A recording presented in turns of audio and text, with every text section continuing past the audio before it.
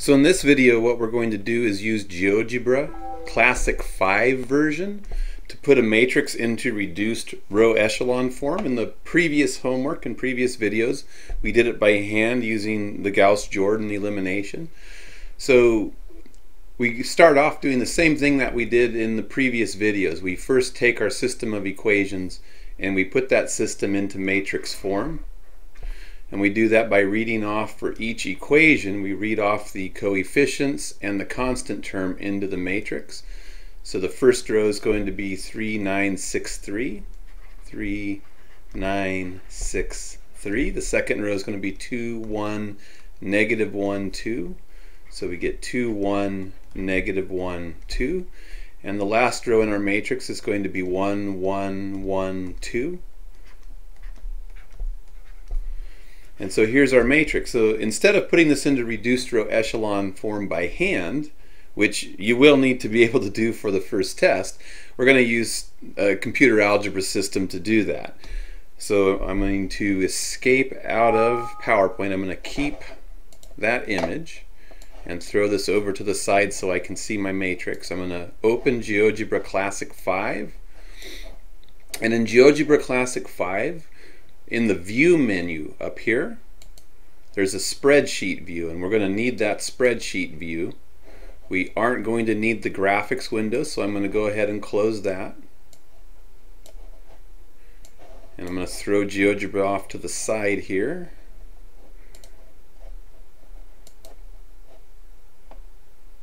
Let's get myself some window. And what you do is you use the spreadsheet view to dump your matrix entries into the spreadsheet.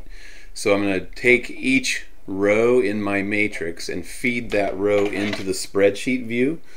So the first row in my matrix is 3, 9, 6, 3.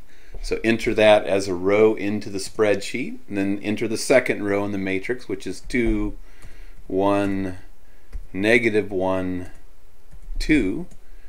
Enter, and then enter will send you down to the next line, and then feed in the third row, which is 1, tab 1, tab 1, tab 2. And we fed the entries for our matrix into the spreadsheet view. And in GeoGebra, the way that we create a matrix from this is we just highlight those entries, right click, which is going to bring up a context menu like it typically does in any software package, and you go down to create, and you create a matrix.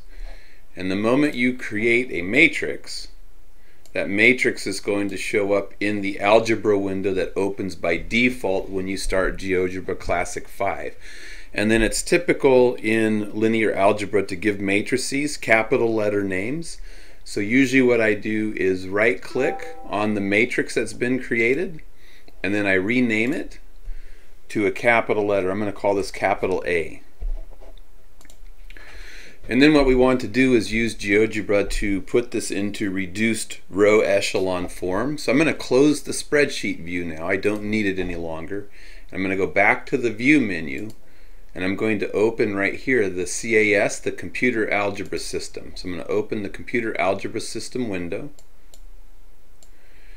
And GeoGebra has functions built into it. So a lot of times when you're using GeoGebra, just start to type the thing that you want to do, and a lot of times what you'll realize quickly is that the programmers used function names that match with the name of the thing that you want to do.